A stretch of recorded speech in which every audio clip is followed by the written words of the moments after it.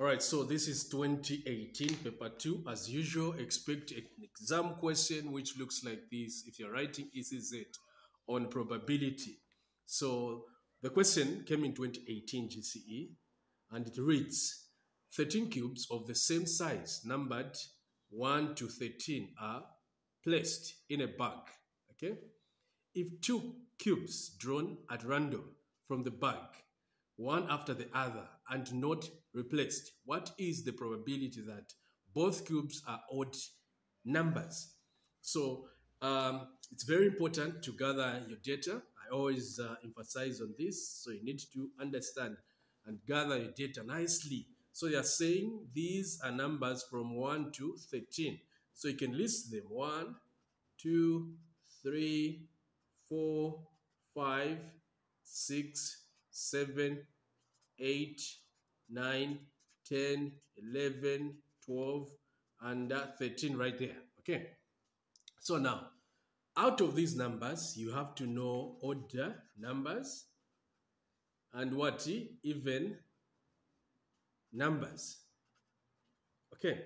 So I'll start with odd numbers. So odd numbers are numbers that a 2 cannot go in without leaving any remainder. So this is an odd number, an odd number, an odd number, odd number, odd number.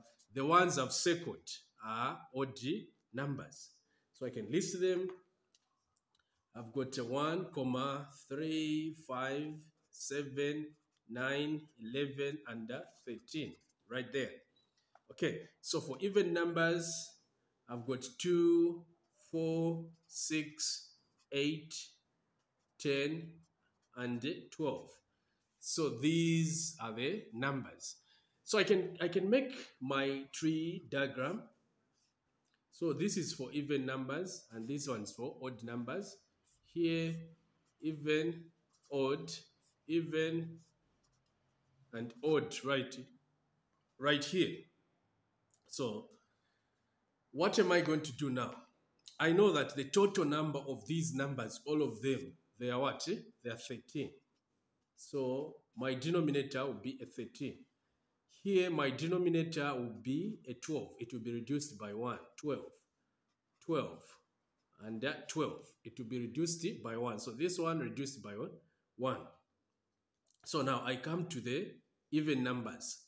So how many are they even numbers here? 1, 2, 3, 4, 5, 6. There are 6. Odd numbers: 1, 2, 3, 4, 5, 6, 7. There are 7. Okay? So we are done with the first round. Second round, I'll just check if this is E and E, meaning the top number here will reduce. So I have 5. Okay?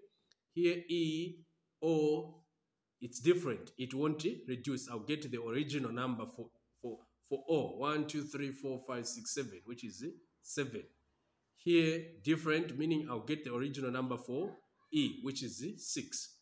Here, they are the same. I need to reduce O, okay, which it was 7, so I need to reduce by 1. It will be 6. So I'm done with my tree diagram. So here, once I'm done with this, to find odd, it's here, odd, odd. Here, the probability here, odd, odd. So it will be odd, odd, will be equal to, so probability of getting odd, odd, it will be equal to 7 over 13 times 6 over 12, okay? Which is giving me, so when I punch on my calculator, 7 times 6 is 42, 13 times 12 is what? Is 160, 13 times 12 is 156, okay? Of which it can be reduced to 7 over 26. So this is my answer for question 1. So question 2, only 1 is even. So meaning we're getting the other one. Only 1 is even. This is how it will look like. We'll go to even, or this is even, right here, even, odd, odd, even. So we need these two probabilities and add them. That's our answer. So it will be probability of even and odd plus probability of odd and even.